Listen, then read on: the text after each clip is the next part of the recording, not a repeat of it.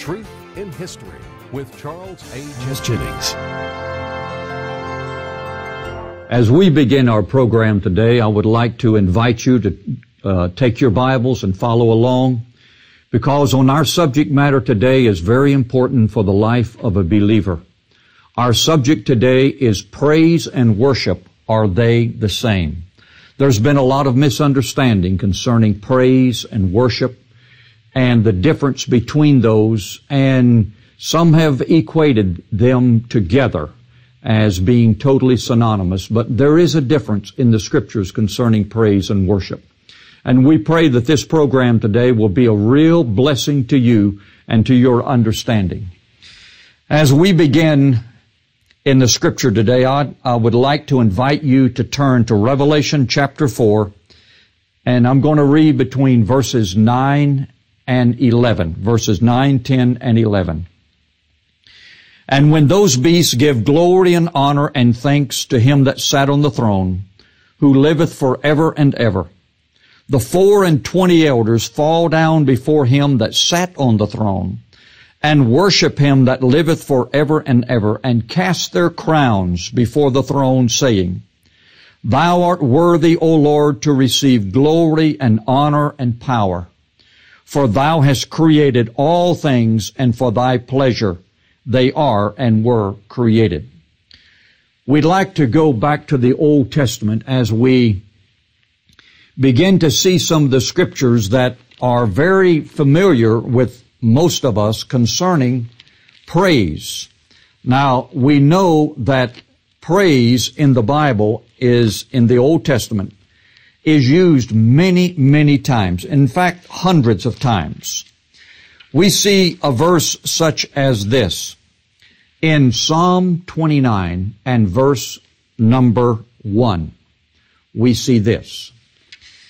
It says, Give unto the Lord, O ye mighty, give unto the Lord glory and strength. Give unto the Lord the glory due unto his name. Worship the Lord in the beauty of holiness. Now, as we read that verse and we hear that phrase quoted so many times, we think that the writer is talking about our holiness. The writer is not talking about our holiness. The writer of the book of Psalms, there were many writers of these Psalms, but in each case they were talking about the holiness of God, the purity of God, because holiness is the most foremost, prominent attribute of the character of God Almighty. Because holiness talks about His verity or His truthfulness. Holiness talks about His purity. In other words, His attribute that is totally fair and equitable in all things. Also, He's talking about His truthfulness. He's never told a lie or ever will tell a lie, because that's part of the holiness of God, the absolute purity of His character. Let's go to another scripture that we read in Psalm 30. Now, this is one of the Psalms of David, and in Psalm 30 and verse number 4, we read this. Sing unto the Lord, O ye saints of His, and give thanks at the remembrance of His holiness. Sing unto the Lord, and give remembrance to His holiness. The holiness of God. We believe in holiness of character and holiness of life for the believer. But we're not talking about the holiness of the believer in this case. We're talking about the holiness of God. And therefore we give Him praise and glory on the basis of His holiness and not ours. As we read the Bible, especially the book of Psalms, we come upon many phrases about praise. The means of praise that are found in the Bible. And these are just some of them. We praise the Lord with instruments. We praise the Lord with a variety of instruments, because we read in Psalm 150, of which everyone is familiar with, it says, praise Him with the instruments or the sound of the trumpet. Praise the Lord with the psaltery, the harp. Praise Him with the timbrel. Praise Him with the dance. Praise Him with stringed instruments and even organs. Praise Him with loud cymbals, loud sounding cymbals, and then let everything that hath breath. So therefore we praise the Lord with our breath. So as we read the Bible, we see different instruments or different means by which to praise the Lord. Our vocal cords, different musical instruments, clapping of our hands, lying down, a position in which we praise the Lord. Because the psalmist said, praise the Lord even upon your bed. Also, praise Him in the dance. Praise Him while you're standing up, or while you're lying down, or while you're bowing down. You can praise the Lord while you're kneeling. So these are different means, different positions by which we praise the Lord. Now, what is praise? That is what I'm trying to really get at in this lesson today. What is praise? What is the difference between praise and worship? Praise is to set a price upon someone or something, to commend the worth of that thing or that person, to express approval or admiration of, to laud the glory of a person or a thing, to extol. Now, when you praise the Lord, ordinarily we praise the Lord in a public setting. We praise the Lord among other people.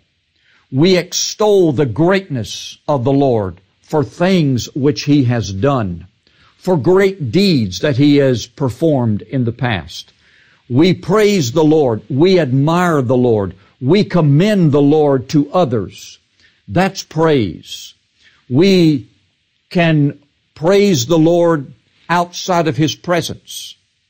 We can praise the Lord and commend the Lord, extol the Lord to others anywhere, in our home, in the church, in our car, at work. It doesn't matter. We're praising the Lord. We're commending the Lord to someone else for what He has done in our lives and what He has done in the Scriptures.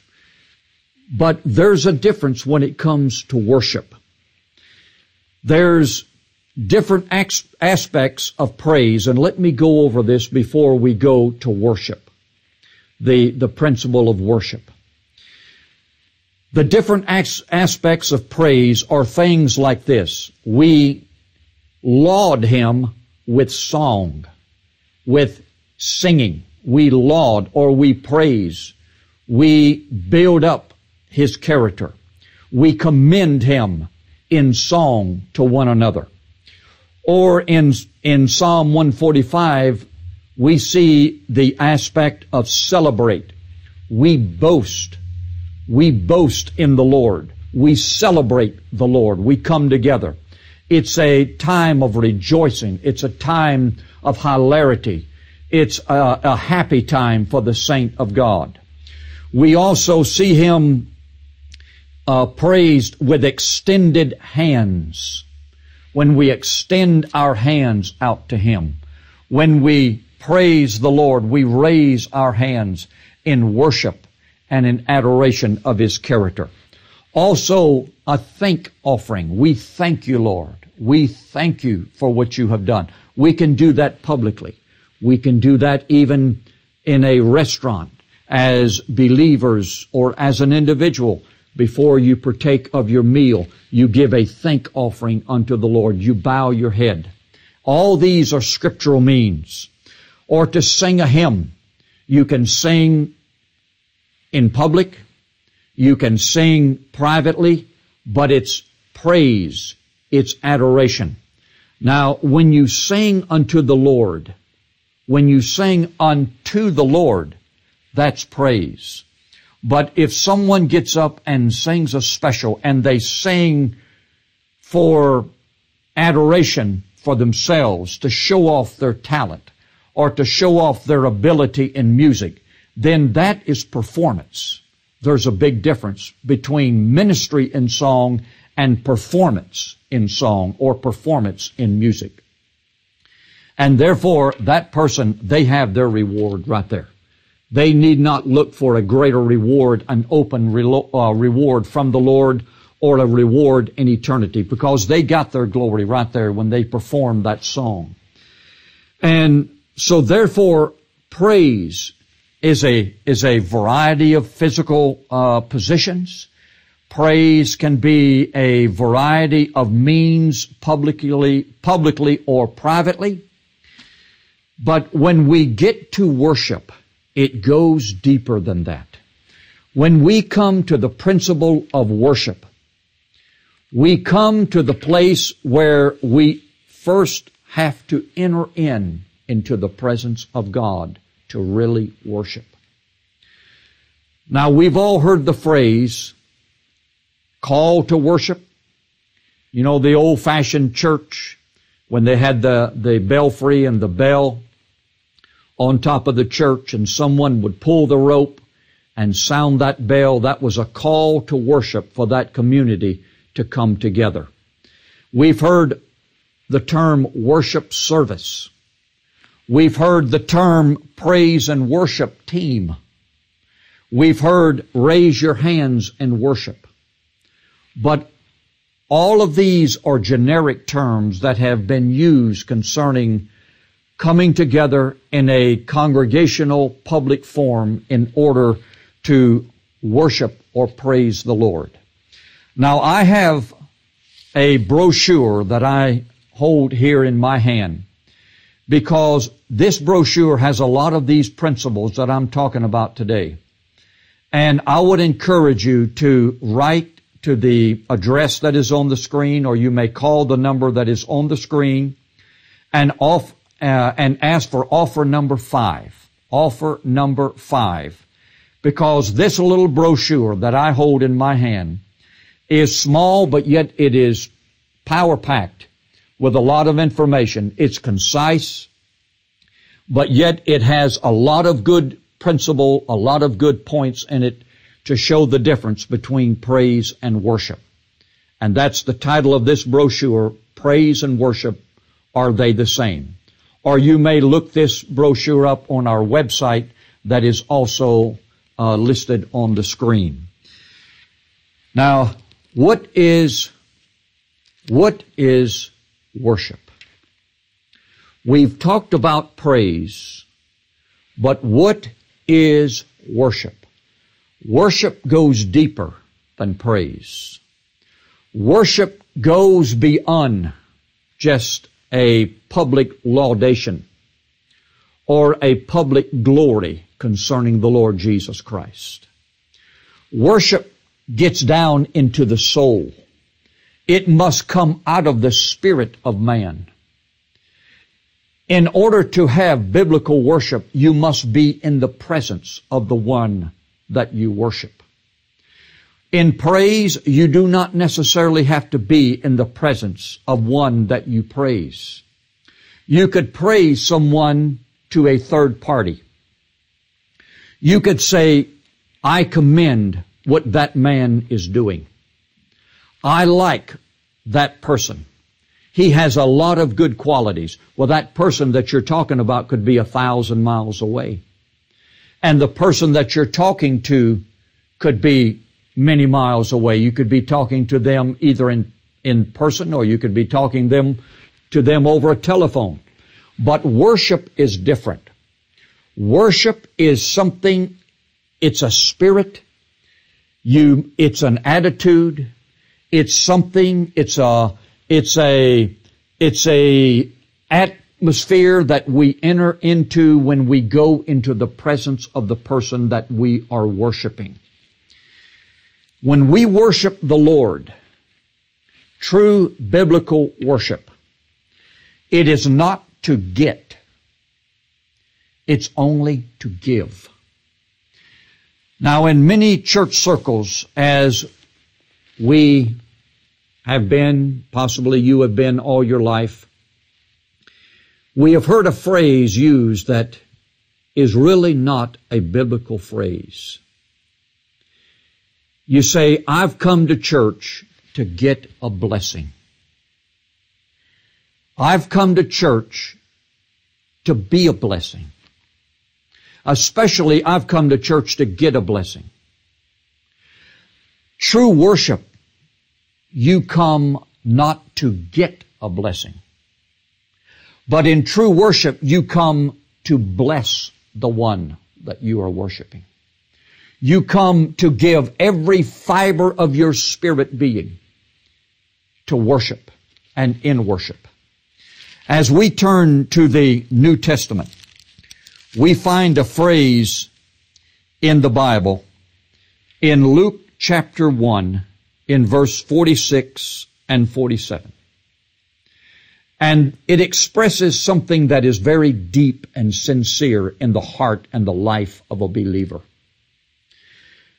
When Mary and Elizabeth, Mary being the Virgin Mary, the mother of our Lord, when she greeted Elizabeth and Elizabeth returned the greeting concerning the conception of the Lord Jesus and the conception of John the Baptist, their hearts were filled with deep-seated worship for the Almighty.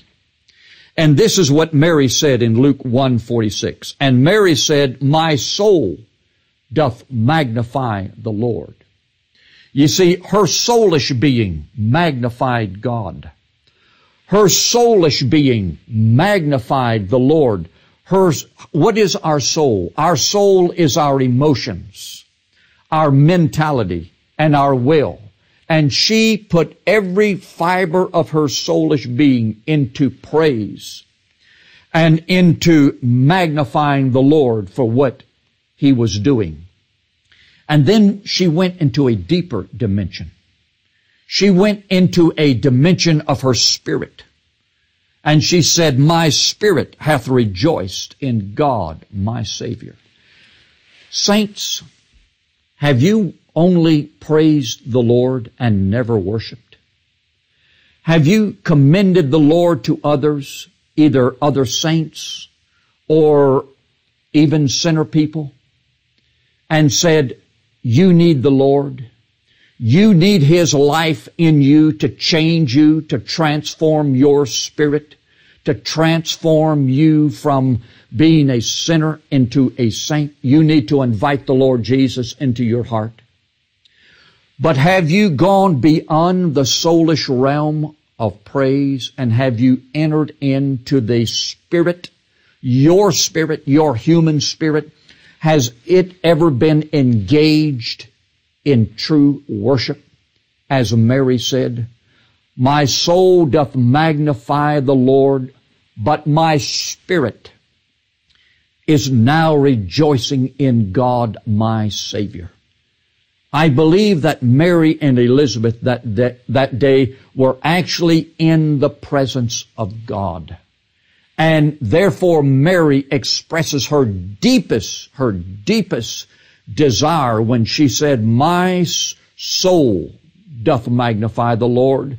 And then the Holy Spirit in her reaches way deep down and says, my spirit hath rejoiced in God, my Savior. That's what I want to do, and that's what I want you. And I want to encourage you to not only praise the Lord, but worship the Lord. And I see that we're going to have to go to a subsequent program to fully explain worship.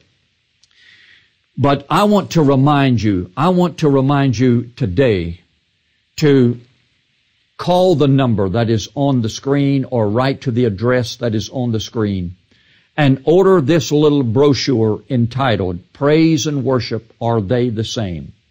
And ask for offer number 5. Just simply offer number 5. I believe that this will be a real blessing to you as you read this, and let the Holy Spirit take the words and the principles that I have outlined and laid down in this brochure and just let the Holy Spirit take you to a different dimension of praise, a different level, a depth that you've never been there before, and that is worship, worshiping the Lord.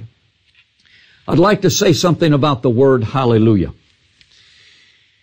In Psalm 104, and I'm going to turn there and read a verse of Scripture. In Psalm 104, verses 33, 34, 35. I will sing unto the Lord as long as I live, this psalmist is saying. I will sing praise to my God while I have my being. My meditation of Him shall be sweet. I will be glad in the Lord. And then he says this, let the sinners be consumed out of the earth, and let the wicked be no more. Bless thou the Lord, O my soul, praise ye the Lord. Now this praise ye the Lord is actually hallelujah. It is actually meaning hallelujah. This is hail to Yah. Now, we see in Psalm 68, in verse number 4, and I'm going to turn there and read that because it's so important, and I'm reading from the King James Version of the Bible. Psalm 68, verse 4, it says, sing unto God, sing praises to His name. Extol Him that rideth upon the heavens by His name, Jah, J-A-H in the King James. And it's in all capital letters. And rejoice before Him. Now this, we realize that the Hebrew did not have the J sound. So it's pronounced Yah. And it's the same name as Yahweh or Yah. So the writer in Psalm 1, the writer of Psalm 68 is saying, praise His name, which is Yah or Yahweh. And the word hallelujah is praise to Yah or hail to Yah. That's in the Old Testament in Psalm 104 verses 33, 35. And it's dealing with the overthrow of the Lord's enemies. The first time that the word hallelujah is used in the Old Testament is talking about the overthrow of God's enemies. And then the first time that it's used in the New Testament, in Psalm 19, Revelation 19, and verses 1 through 3, it's also dealing with the overthrow of God's enemies. And after these things I heard a great voice of much people in heaven saying, hallelujah. Salvation, glory, honor, power unto the Lord our God. For true and righteous are His judgments, for He hath judged the great whore, which did corrupt the earth with her fornication, and hath avenged the blood of His servants at her hand. And again they said, hallelujah. And her smoke rose up forever and ever. In Psalm 104, it's talking about the overthrow of the enemies of God.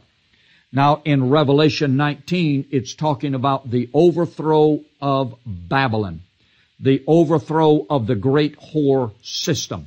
And both times, this is the first time in the Old Testament and also in the New Testament where the word hallelujah is used. It's hail to Yah or hail to the Lord. Praise the Lord for overthrowing His enemies. That's what it's talking about. That's the meaning of the word hallelujah. Now there's two dimensions of spirit. Two dimensions, our human spirit and the Holy Spirit. And I want to read our last verse of Scripture for today in the book of John, chapter number 4. We're all familiar with this passage of Scripture. In John chapter 4, we all know that the Lord is speaking to the the woman at the well, and he said, the hour cometh, and now is when the true worshiper shall worship the Father in spirit and in truth. This is what I want to leave with you today, my friends, saint of God. This is what I want to say to you. If we are going to worship the Father like Jesus said, we must worship Him in two realms, in spirit and in truth. That's in our human spirit, but I believe it goes deeper than that. I believe it goes into the Holy Spirit. We must worship the Lord in the Holy Spirit. And also we must worship the Lord in truth. Why truth? Don't worship the Lord ignorantly. Worship the Lord knowing who He is. Worship the Lord knowing what He has done. We worship the Lord, we sing in the Spirit, Paul said, and we sing with our understanding. We know what we're praising the Lord about. We know what we're worshiping the Lord about. We praise the Lord for what He has done, what He is doing, but we worship the Lord for who He is. That goes even deeper than praise.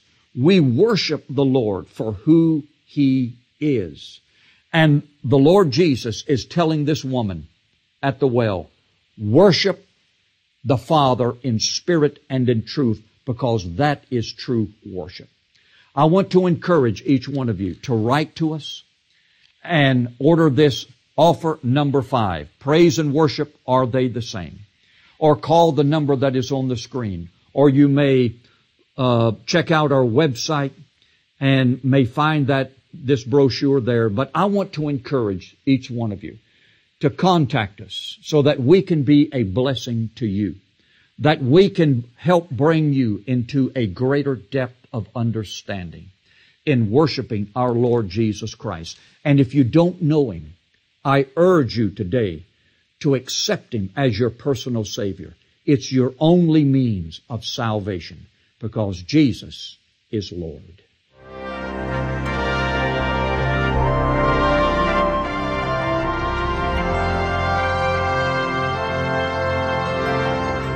For any material offered on this program, please write or call for your copy today. May God bless you for your response and for being a part of this end-time ministry.